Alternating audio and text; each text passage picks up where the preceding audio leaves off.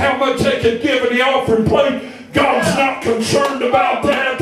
All He's asking for is a reasonable service. Yes, sir. And all of these other things. See, after we get our heart right, and after we get our mind consecrated by His Spirit, Gary, the pocketbook and all that other stuff gets sanctified and gets saved, and we don't have to worry about it.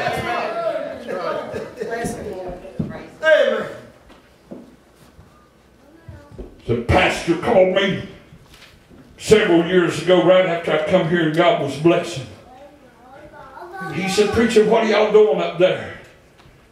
He said, "I was up there and said, your offerings is good and your attendance is good." I said, "It could be better, but it's all about Jesus." I said, "We get people in love with Jesus Christ and all this other stuff will fall in place like it's supposed to." Amen. We come to the altar because we got a need and we don't want Jesus Christ Lord of our life. Let me tell you what was happening. This is good preaching for the workplace. I was at Kroger when I worked for them. Had a preacher there. And I'm not saying that I'm Mr. Knowledge and I'm Mr. Know-it-all. And I do know one thing. God has taught me a lot, and I still got a lot to learn. And I realized a long time ago that everybody wasn't going to like me. And that's their problem. Yes, sir. That intimidated me for years. But it don't no more. No, sir, I'm a child of the King. This preacher called. I worked with, he hollered at me, and I'd seen him. He'd been talking to this guy for about an hour. And on the clock. Amen. Another preacher friend of ours, years ago, the mine owner or the superintendent or one of them, he called this preacher in. I could call him by name up on printer. And he said, "Where you want us to build your church at?" He said, "What are you talking about?" He said, "You're missing so much work."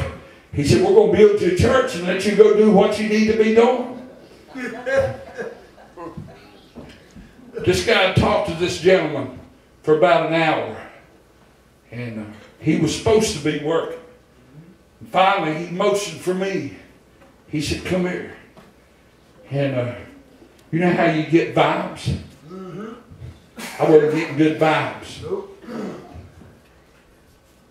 So I went over and he said, "I want to take this guy in the back room and pray for him." I said, "Okay." So we went in the back room and he told me, he said, "He's got a bad back." And he wants it healed. I said, "All right, let's pray." He started jabbering on about something. I said, "Let's have prayer." So we laid hands on him and got done praying. I shook his hand. I said, "Buddy, I hope you get to feeling better." Well, about a half hour, 45 minutes later, the guy left. My buddy come over there and he said, "Hey," he said, "I need to talk to you about something." I said, "Yes, sir." He said, "Buddy, you didn't act too happy or too into it when I called you back there to pray." I said, called him by name. I said, "Let me tell you something." I said, "I hope I did the right thing. I was following the Spirit." I said, "Was that guy a Christian?" He said, "No." I said, "Did you ask him if he wanted to be saved?" He said, "Yeah." I said, "What did he tell you?" He said, "No." I said, "But he wanted his back healed, didn't he?" "Yep." I said, "You're going at it the wrong way. Going at it the wrong way." He said, "I can't believe you." I said, "The Bible said, seek ye first the kingdom of God and its righteousness." Amen. Yeah, we want the Lord's blessings and we want the Lord's healing, but we don't want the Lord inside. Yeah, that's right. And I said, and furthermore, this is good medicine for all of us. I said, Kroger's pays us by the hour to work, not to preach. Yeah, that's right. That'll make a bunch of people snarl up their nose. That's right. Yeah. But it's the truth. Right. They hire us, Gary, whether it's a state or whoever, to do a good job. Amen? And they pay us to do a job. Right. It's the church's duty to pay us to preach. Amen? Amen. That's right. Or whoever's. Did you say preacher? A lot of people, Gary, will loaf and talk about the Bible just to justify their laziness. Amen. Amen. Yeah. Here's that fuzzy boss that's part-time down there, and Ronnie's the boss, and some more of you. Don't let these people do that.